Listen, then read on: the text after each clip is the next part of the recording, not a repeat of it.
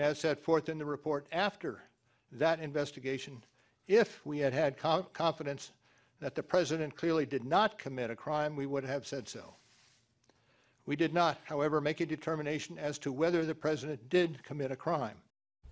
And there you have it. Special Counsel Robert Mueller today speaking publicly for the first time since releasing his report on the Russia investigation. He said it is clear Russians interfered with the 2016 election and launched cyber attacks on Hillary Clinton's campaign. He also said President Trump cannot be charged with a federal crime while he's in office because that's unconstitutional. But as you just heard, he said the investigation did not conclude President Trump did not commit a crime. Here to discuss this and what could come next, Super Neighborhood Leader Tamara Bell and former Republican congressional candidate Justin Lurie.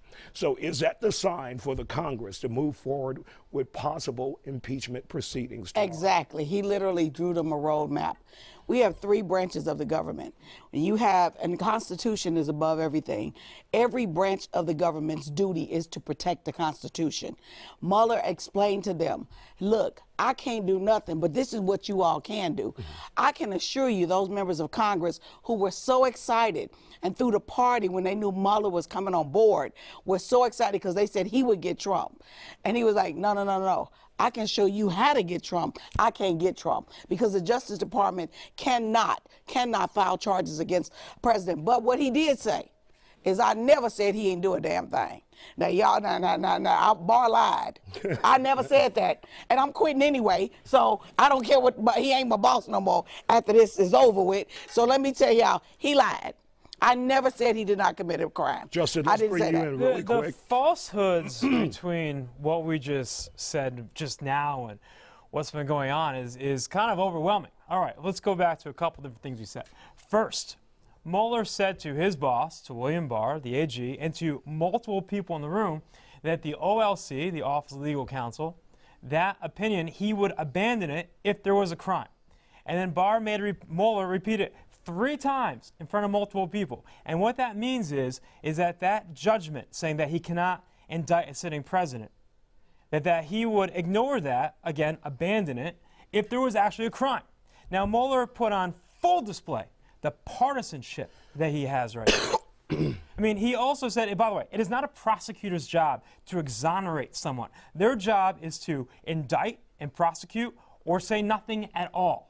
There's this new standard out there. It's no longer proven, it's no longer innocent until proven guilty. It is now, you have to now prove your innocence. It's a double negative, all right? Put yourself in the shoes, all right? You are driving home from work one day, a police officer drives you over. What channel were you watching? Hold on, no, what channel were you watching? No, he did not say that. No.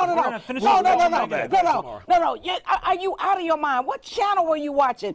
He said he could not accuse him of a crime because as in his position under the Judicial Department, he couldn't prosecute him. He never said there was not evidence to show that he did something wrong. He said he could not do anything about it. What channel are you Republicans watching? I don't get it. I mean, you're right, you don't get it. Could be no clearer. All right, no, you don't understand. You don't understand. All right, you're missing the OLC opinion, what he's referring to. I really want you to think about this. You're driving home from work one day. A police officer pulls you over. He says you're speeding. Of course you were not. You want to go to court. You fight it. The officer says in court, he says, because it's really the same thing here.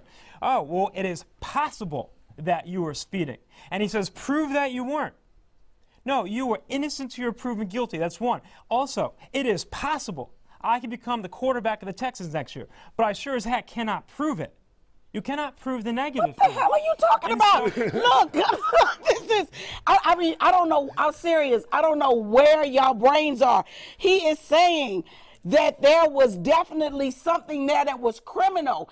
I can't do a damn thing about it. Where's the evidence? In my position. Obviously, where's the evidence? I promise you this, when Congress called him back to the House and say you need to testify, 400 pages. 400 pages, $30 million, 2 years, no evidence. Always a good all those people in jail are just in jail for the hell of it.